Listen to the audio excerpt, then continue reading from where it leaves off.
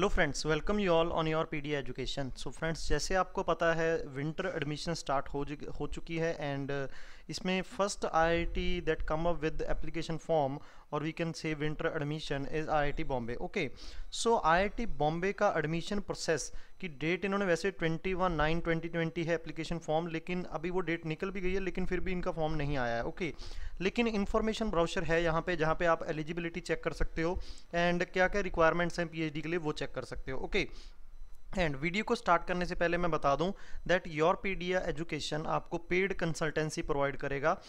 Paid consultancy क्या है, उसके अंदर फॉर्म फिलिंग से लेके एंड कैसे एसओपी बनाना है, कैसे एसओआर बनाना है, इंटरव्यू के लिए कैसे प्रिपेयर करना है, प्रोफेसर कैसे आइडेंटिफाई करना है, रेफरेंस कैसे डालना है, जो भी आपका स्टार्टिंग से लेके सिलेक्शन तक जो भी प्रोसेस है वो उसमें आएगा। ओके, तो ओनली वही कैंडिडेट जो पेड कंसल्टेंसी लेना चाहते हैं गूगल फॉर्म फिल कर सकते हैं। डिस्क्रिप्शन में लिंक गिवन है इसका। ओके, सो स्टार्ट करते हैं वीडियो को। So here you can see Indian institute of technology information brochure PhD admission. Okay, तो यहाँ पे देख लेते हैं इंपॉर्टेंट इन्फॉर्मेशन जो हमें रिक्वायर्ड है, एलिजिबिलिटी वगैरह।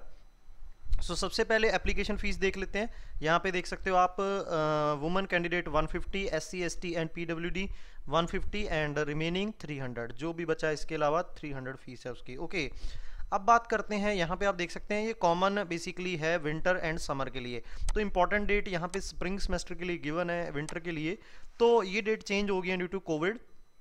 लेकिन आप ये देखो कि इन्होंने यहाँ पे डेट दे के रखी है। Okay, that date of entrance test and और इंटरव्यू फॉर ऑल कैटेगरी। तो कब आपका इंटरव्यू एंड रिटन टेस्ट हो सकता है, तो इससे आपको आइडिया मिल जाएगा। इसको एक महीना आप आगे कर सकते हैं ड्यू टू कोविड, जनवरी में इसको मान सकते हैं। ओके, नाउ यहाँ पे कुछ हम एलिजिबिलिटी क्राइटेरिया वगैरह चेक कर लेते हैं कि क्या क्या आपको मिलने वाला है। ये रहा eligibility. Okay, so eligibility criteria for PhD admission under, चाहे आप किसी डिपार्टमेंट में जाते हो, सेंटर के अंदर जाओगे, स्कूल के अंदर जाते हो, या इंटरडिसिप्लिनरी ग्रुप के अंदर जाते हो, तो आपके पास मास्टर डिग्री है तब भी अप्लाई कर सकते हो, बैचलर्स डिग्री है तब भी अप्लाई कर सकते हो, एंड मास्टर अगर साइंस में तब भी, एंड अगर master science arts and commerce में तब भी अप्लाई कर सकते हो। अब for qualifying degree listed under 2, 3, 4, that is ये 2, 3 and 4 candidate must fulfil one of the following. Okay, इनमें से एक आपके पास होना चाहिए। अगर आपके पास गेट सीड का स्कोर है तब भी अप्लाई कर सकते हो। अगर selected through national eligibility test, net का टेस्ट आपने क्लियर किया है, उसमें भी अप्लाई कर सकते हो आप। And national level examination conducted by MHRD, उसमें आपको अगर मिला है तब भी। एंड मिनिमम 2 ईयर एक्सपीरियंस अगर आपके पास है तब भी आप अप्लाई कर सकते हो। तो मोस्ट ऑफ द स्टूडेंट्स यहाँ पे गेट वाले हैं तो अप्लाई कर सकते हो विद बीटेक। ओके, अब बात करते हैं कि मिनिमम आपका कितना परसेंटेज रिक्वायर्ड है। तो जनरल EWS OBC के लिए यहाँ पे मिनिमम 60% मार्क्स इन एग्रीगेट यहाँ पे रिक्वायर्ड है। ओके, अब बात कर लेते हैं यहाँ पे SC ST एंड PWD, तो उनके लिए 55% है। ओके, तो ये यहाँ पे गिवन है कुछ। एंड यहाँ पे आप देख सकते हैं कि आपको कितना फाइनेंशियल असिस्टेंटशिप मिलने वाला है। तो अगर हम लोग बात करें TA, that is teaching assistantship, जो MHRD के नॉर्म्स के अकॉर्डिंग आपको मिलता है वो आपको मिलेगा। यहाँ पे आप देख सकते हैं the assistantship is payable for maximum duration of 5 year और up to the thesis submission. Okay, what ever is earlier. The monthly rate of assistantship is 31,000 for first 2 year and enhanced rate ₹35,000 for remaining period. Okay, अब इसी के अंदर अगर आप RA के अंदर जाते हो तो सेम ही स्कॉलरशिप नहीं है, उसमें आपका स्कॉलरशिप बढ़ जाएगा। कितना? उसके अंदर 35,000 आपको फर्स्ट 2 ईयर, उसके बाद 39,000। ओके, तो इसमें आपको ज़्यादा स्कॉलरशिप मिलेगा।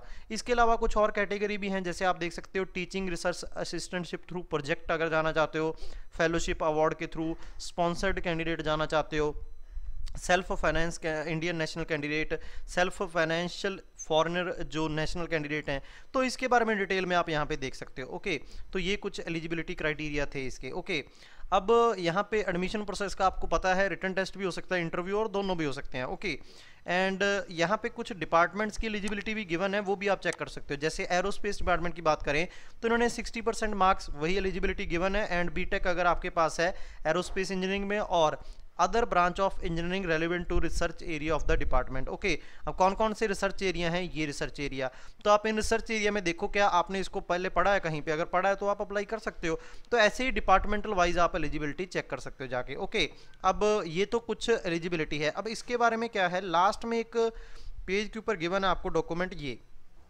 यहाँ पे देख सकते हो आप। Okay, statement of purpose for all academic units क्या है कि जब आप डायरेक्ट पीएचडी के लिए, that is PhD after BTech apply करते हो, तो जो एसओपी स्टेटमेंट ऑफ पर्पस है वो बहुत ज़्यादा इंपॉर्टेंट हो जाता है। तो उसको कैसे बनाना है, उसका आपने जो बेसिकली जिस फील्ड में आपका पहले प्रोजेक्ट किया बीटेक में एंड जिस फील्ड में जाना चाहते हो एंड वहाँ पे प्रोफेसर कैसे काम कर रहे हैं आईआईटी बॉम्बे के अंदर, उसका कैसे लिंक बनाना है आपने, वो सब कुछ आपको YourPedia एजुकेशन करके देगा। ओके, सो यही यहाँ पे फायदा है that SOP, SOR, LOR and form filling and form के अंदर कोई भी डाउट आता है आपको उसके रिगार्डिंग, एंड उसके बाद जो आपका रिटन टेस्ट होगा उसके अंदर गाइडेंस, जो ऑलरेडी सेलेक्टेड स्टूडेंट हैं उनके साथ आपका इंटरेक्शन, एंड बेसिकली जब आप सेलेक्ट हो जाते हो उसके बाद भी ये कैसे प्रोसीड करना है YourPedia आपको गाइड करेगा। ओके, सो आपसे अगेन रिक्वेस्ट है, अगर आप YourPedia पेड कंसल्टेंसी लेना चाहते हो तो गूगल फॉर्म फिल कर सकते हो।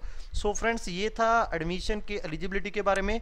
जैसे ही फॉर्म्स आउट होंगे मैं यहाँ पे एक और वीडियो अपलोड कर दूंगा जिसमें कैसे फॉर्म फिल करना है उसके बारे में। Okay, so thank you very much friends, stay safe, stay healthy and keep learning with YourPedia education.